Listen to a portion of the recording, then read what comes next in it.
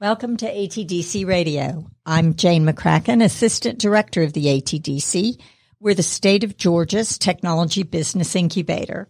And I'm so pleased you can join us for this month's installment of our podcast, Take 5. Yes, it's a play on the Dave Brubeck jazz classic, Take 5, where we ask two of Atlanta's leading entrepreneurs to talk to us and share 5 things that have impacted their entrepreneurial journey. It could be people, places, events, books, music, just about anything. We want our guests to take 5 and share them with us. Joining today's broadcast are Robin Gregg, CEO of RoadSync, and Brian Dally, the co-founder and CEO of Ground Floor. And to get us started, I'm going to set the scene and borrow from the lyrics of Take 5. Wouldn't it be better not to be so polite? You could offer some light. Just share a little conversation now. It's all right.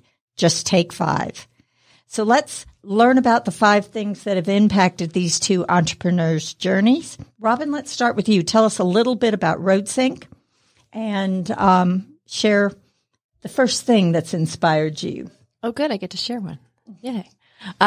My name's Robin Gregg. I'm the CEO of RoadSync, which is a platform for logistics companies to easily digitally invoice and accept payments from pretty much anyone. So we help service providers, trucking companies themselves, everyone remove paper from their business processes. The transportation industry is a $700 billion market where a lot of the business is connected with paper. You do a paper phone call to get paid.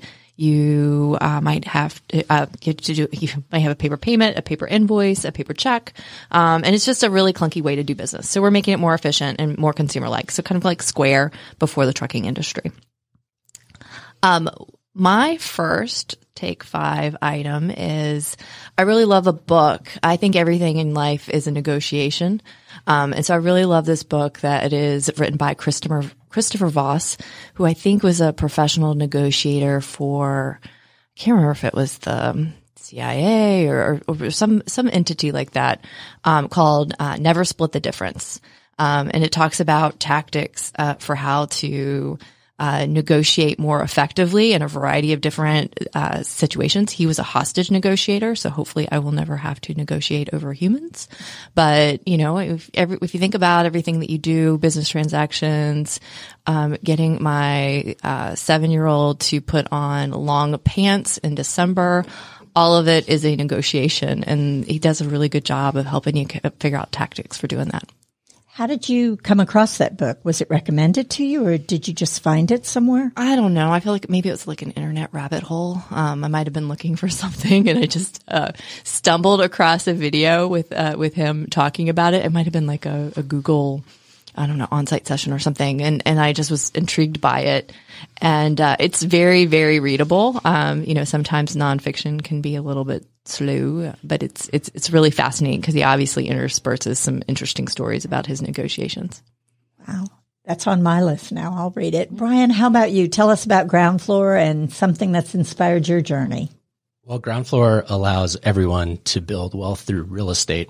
And it was born of a fundamental observation and allergic reaction to the idea that 95, 96% of us don't get access to invest in the same things that the top 2, 3, 4% do. And in an era of Occupy Wall Street back in 2011, 2012, when we were starting to think about some of these ideas, we realized that there was a gap in most of our portfolios, which is the opportunity to invest the way that the banks do, the opportunity to invest with less volatility, less risk. And here's the thing, more control.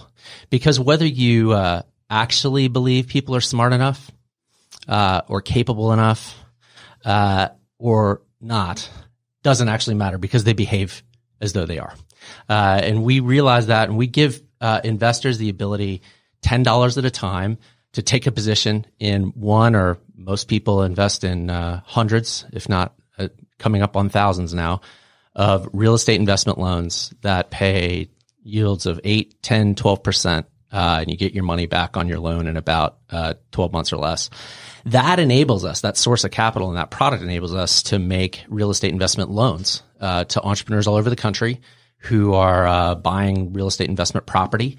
And we partner with them much like a venture firm would partner with a startup, to help finance their venture with a loan. That's great. You've been at it a few years now, and you've been challenged by regulation. You've also done some innovative things around fundraising. I wouldn't mind just tapping into that a moment before we ask you for your 5. Well, we started the company actually 7 years ago next week. Oh, wow. So we incorporated January 28th. What is that? 2013. So we have been at it a while. It's been quite a ride. Lots of twists and turns. We raised early stage seed capital. That is always an adventure for anybody who has done it. That's one stage.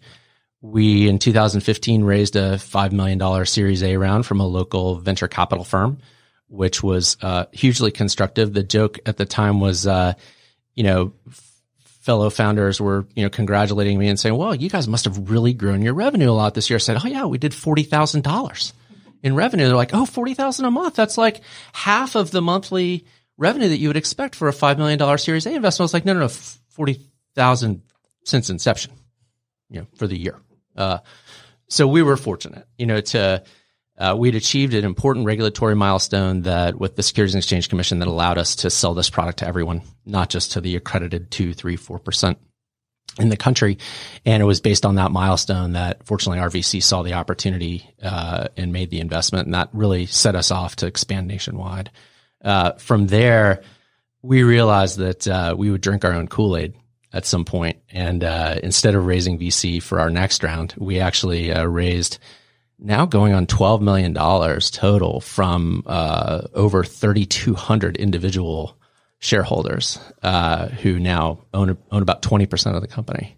So we crowdfunded the equity of the company starting in 2017, and that's how we financed our growth now to over $6 million in annual revenue and 52 employees. That's fantastic. So share with us something that's inspired you on your entrepreneurial journey. Well, I like a lot of people, when I got out of college, I wanted to come up with an idea. And so my best friend and I spent a lot of time, in Chicago, probably too much time thinking about ideas. And that was, I got out of college. I'm an old guy. I got out of college in 1993. So, there wasn't, Eric Ries and us and a business model canvas and a whole process of creating startups, then like there was today. We never really got to an idea where we had conviction, but, I think the place that really, changed things for me was, many years later, many entrepreneurial experiences later, I had a really pivotal one, when we started Republic Wireless, as an internal startup inside of Bandwidth. And I'd been part of founding teams where we'd been seed funded or part of a management team where we had a Series A. And I was supposedly taking a break from that kind of very stressful activity and volatility to get quote unquote a real job. And that real job turned out to be an internal startup that, that the way that got started and the way that developed and the way it took off taught me a lot about myself as an entrepreneur. How to provide opportunity for other people actually, who are entrepreneurs. And it was, I think Ground Floor wouldn't have happened without that experience and the way that it unfolded. Go into that a little bit more about like how you inspired other people, kind of join you on that particular internal startup. Actually, the inspiration was given to me by a really important leader in my career, David Morkin, who's the co-founder and CEO of Bandwidth, the company that I joined. I was very fortunate to join there, and it's a wonderful company. It's now publicly traded on NASDAQ, and really well-managed firm, great culture. I was really proud to be part of it. They had hired me as a 10-year veteran of the wireless industry to help them start a wireless division. And, their market was small and medium businesses. And so, I showed up, employee number 1, to start a wireless division and build a line extension to their existing small and medium business telco product, in wireless. We did a deal with Sprint. We did all this work and we got it launched and it just didn't take off. And we're having a board meeting and this was very instructive to me. I'll never forget it. We're sitting in the board meeting and I was going over the results and we all admitted, that they weren't great. They were fine. We could build a fine business, just steady growth. And I was challenged by David to say, well, what else could we do? And I said, well, we have some technology for Wi-Fi that we've been working on. He knew about that and that the company had been working on that. We have some ideas for how we could use that, but it'd be a totally different direction. And it'd probably take us 2 or 3 years to commercialize it. And he looked at me after hearing the idea from our team and said, I want you to go back as a group and ask the question, what would happen if we had to make this happen in 2 or 3 months, not 2 or 3 years? And it was so motivating to have somebody like the idea enough and have trust and faith in us as a team and me as an entrepreneur to send us off to go and do that.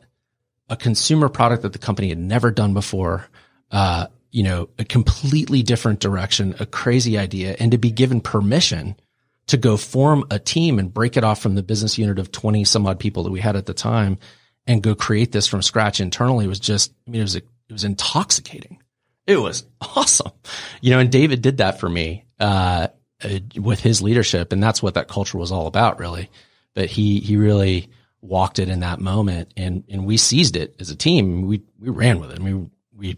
It was crazy success at Republic Wireless. Well, I was going to ask you what the end of the story was. So congratulations on that success. Well, thanks for that. The success became my undoing there eventually because, anyone who knows me knows that, I'm just not cut out to, lead a division of somebody else's company. At some point you realize you're a founder and you can do good, entrepreneurial work inside of a company, but it is fundamentally different from being out there and being a founder from 0 to 1. And for me, I think, I got to a stage where I think it was at the point when, I realized my wings were, as an entrepreneur, were being clipped necessarily. So I needed that. It was better for the company.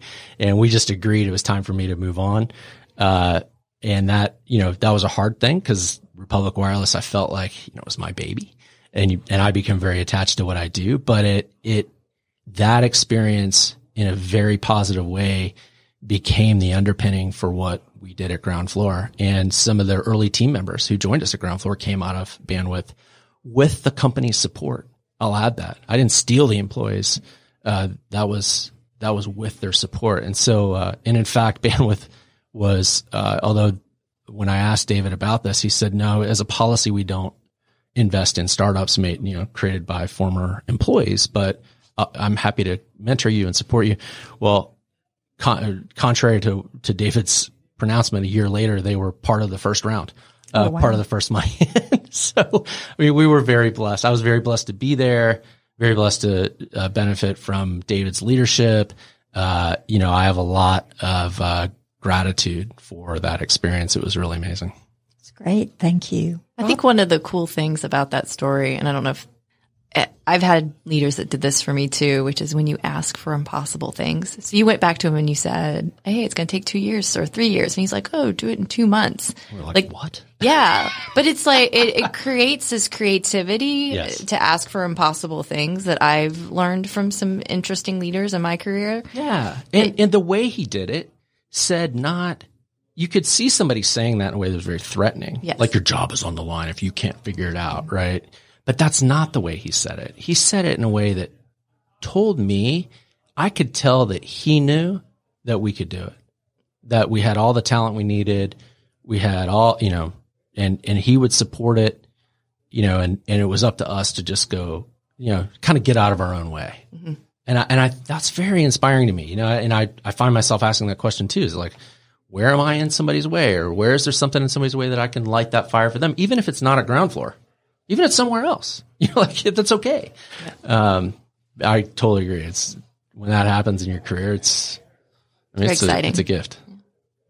Robin, can you recall somebody that kind of gave you that kind of inspiration? I mean, it might have been a little bit, I won't say it's in a threatening way, but I think I learned, I spent quite a bit of my time at FleetCor, which is now a public company here in Atlanta area. And I will say one of the things that the executive team is very masterful at, and one of the things that I learned there was asking for impossible things. And not impossible as in like no way impossible, but like it was always, we always got stretched about 25 to 50% beyond where we thought we could go. And just even the thought exercise of, okay, you said you could do 20% growth. How would you do 50? Or how would you double? Just made me a better entrepreneur today, because that's what you're asked to do constantly. You're asking to do seemingly impossible things, conjure up businesses out of thin air is literally what we're doing. And, to have been marinated in this thought process for 7 years on, okay, Robin, 10% is comfortable. How do you do 30, 40, 50%? And really making you ask yourself, could I do it? Could I do it? What would it take to do it? And sometimes you get to the answer, no, I can't. It's not possible, or here's the barrier. But even that's helpful because you realize, oh, well, I should go in a different direction, or maybe I should seek out this different opportunity. So I think organizations that are run that way and really try to constantly stretch themselves are high performing. And, I think that was a lesson that I learned, and I think has been a really important one for me in my entrepreneurial journey. And so do you find yourself stretching the team you manage now? Oh, yeah. I mean, we do a lot with very little. We try to keep our burn pretty modest. I think I'm constantly having the conversation, Robin, that is not possible. Oh, no, it is. What would you need? What would unlock it? Could we try it a different way? Do we do a different partner strategy? I mean, there's always, it forces you to explore all the angles. And I think you just can't be a fast growth, highest achieving company you can be without constantly asking yourself that and sort of looking for the opportunities in all the corners. That's great. So Brian, what about something else that's inspired your journey? Well, let's see, 2009. So until I turned 38, and I'm 48 now, I was an atheist. And in 2009, 2010, I had a whole bunch of developments in my personal life and professional life that caused me to challenge that atheism. And I had to, at some point, humbly doubt my doubt, which was hard for me because I was a hardcore atheist. I was recruiting people to believe what I believed. And I would have rejected the idea that it was just a belief at the time. And I didn't just have a flash where I came to faith, but I did go through a process. And in that process, it was very humbling. It was very humbling intellectually. It was very humbling within my family, with my friends. But I was intellectually honest enough to go through it. And I don't think there's just no way, I could have undertaken this, what I did at Republic Wireless, I was just talking about, or at Ground Floor without that change, that was wrought of that sort of period of intensive sort of deciding to doubt my doubt. And that, it was a very humbling thing to do. But as entrepreneurs, we are humbled. And, you do realize, anybody that's been through it, and we'll look at the idea of entrepreneur as hero is a lie. That's born of our sinfulness as human beings. I think, entrepreneurs are helped. And, if you don't know that, you're not doing it right, because people are helping you, even if you don't realize it. And I think that process of coming to faith for me 10 years ago was really critical in forming that part of my entrepreneurial, way. Well, I'm curious, you described it as a process. It was a process for me. Yeah. That indicates a certain amount of time invested. Yes. And activities. Yes. Introspection. Yes. Thinking. Yes. Well, the hardest moment for me was, when I decided, I didn't even believe in God, but I had to pray. I just decided, I'm like, all right, people say this works. I'm going to give it a shot. And I had to admit that it I had an experience, but I still wasn't willing to believe. I really needed to go research and read. And, I think the most convicting book beyond those of, C.S. Lewis was some good friend of mine who was a Christian, and knew me intellectually, and professionally, turned me on to C.S. Lewis and a few other writers that really sort of made me engage my brain in the process. And, one of them is, The Case for Christ by, John Stossel. That, guy's a journalist and a lawyer, pretty difficult, apologia to overcome, for anybody who's looking at it with a sense of intellectual honesty. And so for me that, it was a process. It took, 6 months or a year before I just decided, okay, I'm going to accept this change in my life. And, I've never looked back. I'm a unrecognizably different person. I'd like to think I'm a much better leader because of it, much better human being. I know I'm a better entrepreneur because of it. No question. Thank you. I mean, that's pretty personal, and I appreciate you sharing that. Robin, I know that's a hard thing to follow up. Wow. I dropped the Christ bomb on you. Sorry. I know. I think one of the things about me that I wanted to share was that I think where I'm from has been really impactful. So I grew up in West Virginia, which is not known for being one of the wealthier areas of the United States. I was, went to public schools all the way through. I'm the first person in my family to get a bachelor's degree, and, really grew up part of, a very, very loving, supportive community that, where people didn't have a lot of advantages. I think that, a lot of people dropped out of my high school. The graduation rate was quite poor. The teen pregnancy rate was quite high. And, I was one of the few people who actually left the state to go to college. And growing up like that, I think has given me perspective that is really important to me. I think that I have been constantly reminded that the struggles that people go through of various kinds. And, I think I'm more, empathetic to our customers. I mean, the customers we serve, we're serving the transportation industry. About 7% of the United States is in the industry. And, their lives are hard. I mean, if you're a truck driver, you might be spending 200 days a year, not a month. That's too many in a month. 200 days a year away from home. It's a hard life. You're sleeping in a cab. You may not have a lot of money. You're trying to send it home. The day-to-day struggles that folks experience are very real. And I think to have grown up in a community like I did, which was, a beautiful part of the country. My parents still live there. I had a great childhood. So I think of it very fondly. It was not like I had a hard upbringing at all, but I do think I have a greater sense of perspective because of where I grew up. And, do not take for granted the advantages and experiences that I've had. And so I think to echo what Brian said, entrepreneurs are helped.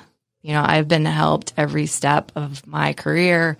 I am on a very unlikely path. I mean, I should not have gone to Harvard Business School. I should not be being CEO of my company. I should not have achieved a lot of the things that I have. It's very, very unlikely given where I've started. So I would not have gotten here had I not been helped all along the way. And, I'm constantly reminded of that. And I think it's important to kind of have that perspective and be grateful for what you've been given. I also appreciate just how much you're relating your experience to your customers and really being able to bring that personal experience to appreciate your customers and what you can do for them, how you can help them and understand them. So that was great. Yeah. I mean, it's easy to kind of look at parts of the economy that are less, or even just, different types of businesses that are less sophisticated or less technology forward. I mean, I'm not selling a product to digital marketing executives. I mean, it's just a different marketing segment. And some people, could look at that and be disparaging about it and be like, oh, can't believe they don't use smartphones for everything, or, can't believe they're not always on the internet. But they're not. And it's just the reality of how they conduct their business. And, their needs are different and their business lives are different. They worry about getting in an accident and, it's just a different, you just have to have a different perspective. And if you don't care about your customers, it's difficult to serve them well. And so I think it's important that we understand who we serve and have some genuine affection for them. And did some of that affection for your customers and really understanding your customers, you mentioned FleetCor, did you kind of pick that up from there along the way? Yeah. I mean, before I joined FleetCor, I'd always been in consumer related payment products and, serving a consumer market's totally different than business financial products. And so one of the things I got acquainted with was just, serving sort of more blue collar businesses. And I think that, I did get affection for that. I just realized how underserved they were. And that, they just really weren't being brought best in class tools or financial products or software. And that they were often overlooked. And it's because they are hard to reach. It's harder to make things usable for them. It's not as, I guess, it hasn't traditionally been as sexy as serving other markets. So there's a lot of reasons for that, but it doesn't mean that they are worthy of any other of lesser products. And today that's kind of the situation. I mean, what you're doing for your customers and enabling them, making them more efficient, better at their businesses is really what it is about. I'm curious though, when you mentioned your upbringing, it seems like someone who has grown up in the way that you described and then went on to certain types of education that you've been able to achieve may not have gone the entrepreneurial route. They may have just stayed in the corporate world. How in the world did you decide to kind of take that risk? I felt like this was something that if I had not had the chance to do, meaning running or starting my own business, that I would regret it. And that I felt like to fully experience what I wanted to do professionally, I wanted to have an opportunity to build and grow and lead my own business. I really wanted to do that. And I thought my best chance for doing that was to start or come close to starting my own thing, take something really, really small, because it would have my thumbprints, my fingerprints all over it. And that's what I really wanted. I just really wanted to build something, and that love of it was sort of outpaced the need for security or the need for comfort. And I don't know, in some ways I think because I feel like so much of what I've achieved has been a very lucky and fortunate gift that, why not try this? I mean, it's, the rational part of my brain said it's you can always go back. I could always find a corporate job, hopefully, knock on wood. Here's the truth, though. Yeah. You won't. I know, I never will. But I could, right? That's what I tell myself. Okay. I could. But I wanted to have this experience. It was really important to me to have this experience. And I just was really excited about doing it in this space. That's great. Now, Brian, how about you? Something from your past that's driven you to this future? Well, I will first say, Robin, what you said about your customers, I think is motivating and beautiful. And it's something that we talk about with our customers too. I can relate to what you're saying because, you think a real estate investor, it's probably somebody well-heeled, well off, sophisticated. And sometimes it is. But a lot of the customers we deal with, this is their livelihood. They're feeding their family with their real estate investing. And, they've pulled themselves up by their bootstraps, and they're not, we talk a lot about implicit bias around the office, and we have a very diverse team. Anybody that worked alongside of us here at ATDC will attest to that. It's a team that biases older. It's racially diverse. It's diverse in many, many ways. And that's reflective of the fact that our customer base is diverse. And I think it's hard to identify with people if you don't have some voice in the room that comes from there. And so I think the way you said that is really awesome, and I can relate to it a lot as an entrepreneur. I think it's great. I was at Harvard Business School in the mid 90s. I started in 95. I finished in 99, not because it took me 4 years to do a 2-year education. It's because I was also doing a law degree at the same time, because I promised my parents when I was 12 that I would. And I did. While I was camped out there, the .com boom was happening. We had classmates who were off, raising venture capital and selling startups for lots of money. And it was kind of, I think there were 19 startups that were funded in the class of 99 coming out of HBS. And people were just like, what is going on? All this venture. Now it would sound like, barely a pre-seed round or something, but we thought it was a lot. And so I had the opportunity to participate in a bunch of entrepreneurial projects while I was in school. That's how I spent a lot of my free time and some of my academic time. And one of my first ones, I think, was really important for me in my journey. And I think some people who are listening to this might relate to it or have questions about this. I learned a co-founder lesson in my first venture. It was cleverly called caveat emptor, which is Latin for buyer beware, because we were... That's so perfect. I think that URL is still available. I should have just kept it. But caveatemptor.com, it was a place to buy your used law books and case materials at Harvard Law School and a few other area law schools. We were profitable from day one. I'll say that.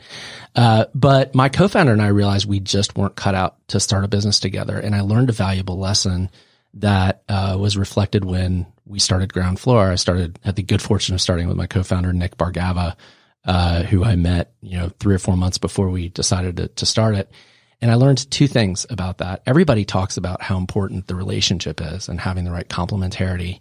And that's true. And that's been true for us. And, you got to check that out. I mean, we met each other's significant others. We spent lots of time together. We, took questionnaires about, being co-founders. We were very intentional about it.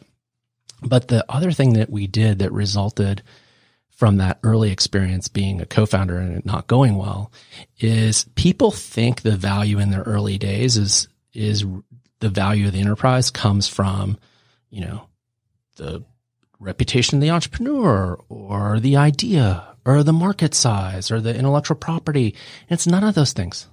None of that means anything at the earliest stages unless the people doing it, and better if it's 2 than 1, are fully committed to it. And committed in a sort of irretrievable way. You have to put your pencils down on everything else you're working on. And that is the hardest thing to do as an entrepreneur. And that's why in the earliest days, that's what creates the value. When you're at 0 and 2 people decide, nope, I'm not doing anything other than this, that's when the value starts. And I think that was a valuable lesson for me to learn back then because we were distracted by all kinds of things. It was the mid-90s. We were both in law school. We were both in business school. I was newly married. I mean, it was a mess. But we got that right with Ground Floor. Nick and I both, January 28th, 2013 said, okay, this is it. We're doing this. We're committed to it. And that's where I think in most ventures where the value really starts to come from, the early stages. I'm curious how you met Nick, because a lot of people always ask how they meet their co-founders or how to find a co-founder. Right. When I finished at Republic Wireless, the first thing I did is I went down to Republic Wireless was based in Raleigh, North Carolina. And, I sought out, the entrepreneurial ecosystem in the Triangle in North Carolina, which is an awesome ecosystem. We started Ground Floor there before moving to Atlanta a year and a half in, 5 years ago. And I was volunteering at an incubator. And the reason I was volunteering at the incubator is because I went to a pitch coaching session as one of a handful of entrepreneurs who was invited to go and offer feedback to the entrepreneurs. And I couldn't stop myself from, raising my hand and providing, some feedback and some help. And I just found that very motivating, and I ended up volunteering at this incubator. And the managing director of the incubator at one point pulled me aside and he said, I know you're working on an idea. And I'm like, me? No, not me. He said, no, I want to hear about it. And I whiteboarded an early idea that was related to Ground Floor. And he said, I know just the person you need to meet. He's a technical expert in this area. He has lots of big ideas in this area. You guys will I don't know whether you hit it off or not, but he's the right person. And it was true because Nick had worked on the 2012 Jobs Act. And without his regulatory vision and work, we wouldn't be where we are. No way. And so that was a critical introduction, but it's because I showed up to an ecosystem. I participated, I volunteered, and then eventually, as ecosystems do, they connect you to the resources you need. You mentioned entrepreneurs are helped. They are. That incubator manager certainly helped you guys. John Austin at now it has a different name, but it was known as Groundwork Labs at the time. John Austin still to this day is a good friend of the company and of mine. Yeah. Oh, that's great. Robin, how about you? Some other things that have inspired your entrepreneurial journey? I have a very my first sort of experience starting something is very similar to Brian's. So, in, I guess, like 2008 and 2009, I lived in Tampa Bay, Florida, and I was working in a company called Revolution Money. It was another startup. And I had an idea that you could put barcodes for all your loyalty cards on your phone, which now has existed for quite some time. But at the time, that didn't exist. And applications in the App Store were very, very, very new. And I had a friend who could whip something up, and like we did it sitting at a beach bar in St. Pete Beach. And we had both of us had kids crawling around on our feet at the time and had other things going on. Both of us had other jobs.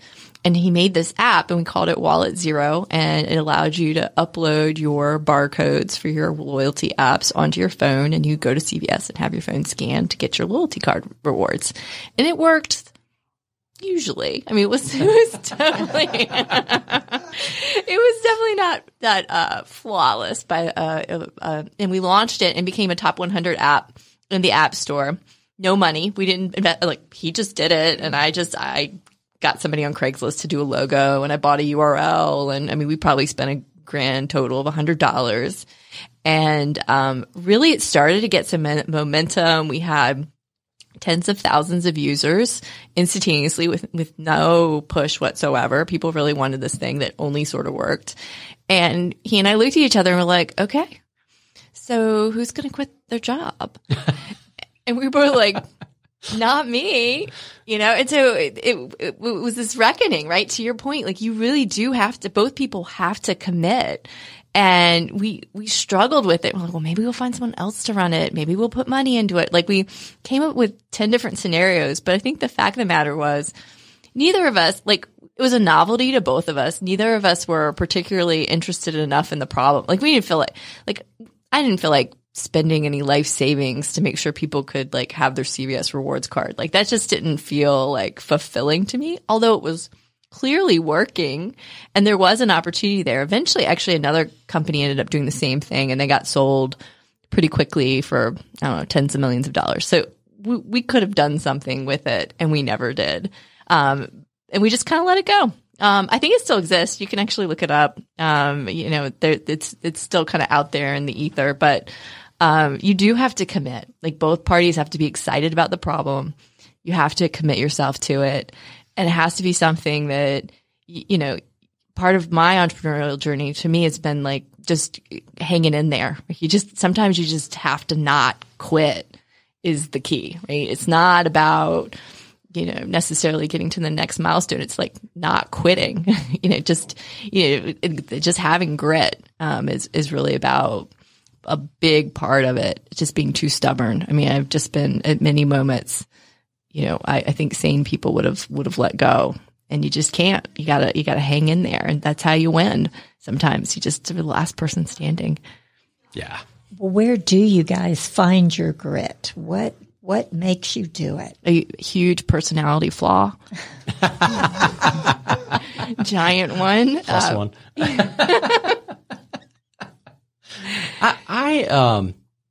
I worked for a person in Silicon Valley. After I graduated, I thought, well, because I was in school 4 years, I had a mortgage and no house. I owed my lenders over $200,000 paying for my 4 years of graduate education. And, I was newly married, went out to Silicon Valley, got a real job, and it was awesome in a lot of respects. And I worked for a couple of people who were really influential to me in a lot of ways. And one of them taught me this lesson that we're talking about, which underlies grit and doing something that you really care about. I worked for a guy named Thomas Reardon. He's actually now an entrepreneur in neuroscience. He has an amazing company that was recently featured on 60 Minutes that allows your brain to control things. I think it's, in fact, I wish I could remember the name of the company. It's amazing. It might be called Control, CRTL, like the key on a keyboard. But anyway, Reardon was fascinating to me because he came from, the Windows 95 team, which became the Internet Explorer 3 team.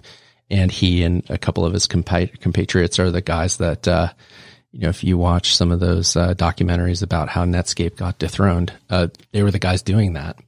And so these were virulent competitors, very, very smart. And I learned a lot from that guy. Tough boss to work for. But one of the things that he taught me related to this topic of grit that I think is important is you have to not only decide what you really care about, but then you have to wear that on your sleeve. You have to do it. And that's a tough thing for a lot of people to do, to care that much. And then even if you care that much, admit it. And he had his own, passions and whatnot that he, espoused and was very clear about with our team. And I think people followed him through some pretty difficult battles at the company that we were working for, because of that. And I watched that, and he used to sort of, in a tough way, tough love. He used to, kind of shake me because I was like I was an HBS guy. I was the MBA, a lot of times people in Silicon Valley would lampoon MBAs back in the day. I don't know if they do or not today. They still do. Yeah. But I was also, his right-hand guy helping him on business stuff, which I'm sure he appreciated at some level. But the truth is, like, what he was trying to shake me out of is out of like the safety of corporatism, or of, the comfort of not admitting what you really care about, or really digging deep enough to care about something. And I took notes on that. I mean, and as an entrepreneur, it disturbed me, honestly, at first, because I thought, well, maybe I don't care about anything at that level. And I always thought of myself as someday wanting to be an entrepreneur. I was like, ooh, maybe I won't be, or maybe I won't be a successful one, because if I can't do that, how am I going to attract people to go do these things with me? Because the truth is, not only do you have to have grit, you have to have investors who have grit. You have to have early employees who have grit. You have to have customers who have grit. You think being a customer or an employee or the first money in at a startup is an easy gig? No, that all sucks. I mean, people talk about how being a founder is tough. All of those jobs are hard also. And they all require grit, and it has to come from the person who first has grit, sort of the founder or the co-founders. And that's tough, man. I'm glad I learned that, because I went on a soul searching journey over time to figure out, like, what do I care about? Do I care about anything enough at that level that will propel me forward? And what I noted about that guy is, I mean, he's worked in a wide variety of fields, and it's because of what he cares about. It's a consistent thread. And I think that's true in the entrepreneurship that I've embraced too. And it's made a big difference. I think you have to find something that you really, really care about, and that other people are going to be attracted to. You're caring that much, and it's tough to admit. Tough to do, tough to admit. How about some closing things that have impacted you, things that have inspired you? One last one, Robin. We talked about grit and a little bit of mindset. And one of the things I would encourage folks is to make sure that you all have the help and support you need, and seek that, be it a coach or a therapist. I've had both. I have, resources here at ATDC that have been really helpful, like you, Jane, other entrepreneurs like Brian. I mean, this would have literally been an impossible journey without the support of people around you. And so, kind of keeping sane and perspective is a real challenge, especially when you're asked to do hard, impossible things. And so seeking that help wherever you need it and can find it, and it can probably come in different forms. There's no shame in that. And so I think that that's one of the things that I think has been really important for me to know, to ask for help and to not just realize you're being helped in your journey, but also that you need to ask for it. And in some cases, pay for it.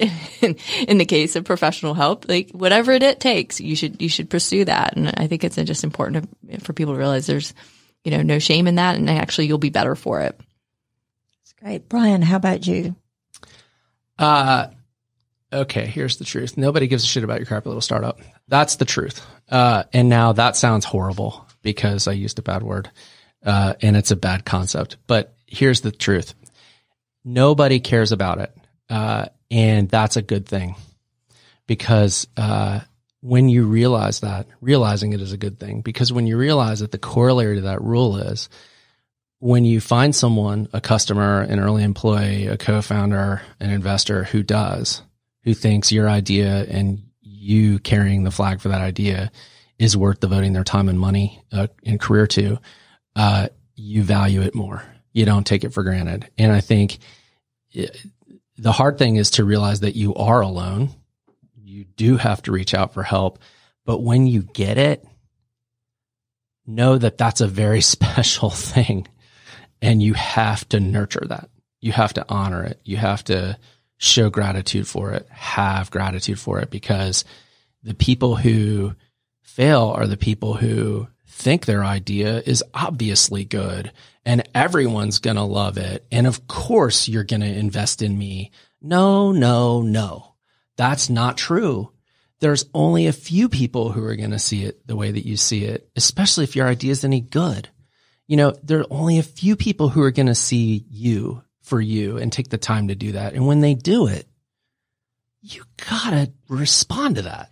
And so it's a rather rude way of sharing that truth, which is, have gratitude for what you get because you really aren't entitled to anything. And when you get it, appreciate it, make something out of it. Well, thank you. I think we've had some interesting themes coming out of today. I heard the need for grit and a lot of stories around that. Certainly the need for passion in what you're doing. Don't be afraid to ask for help. Seek it. You can't do this alone. And be very grateful for the people who are going to help you along the way and support you in your business at the passion level that you have for it. So thank you, Brian Daly from Ground Floor and Robin Gregg from RoadSync. I appreciate your sharing and taking 5 with us this afternoon. And I hope everybody will stay tuned for next month's Take 5.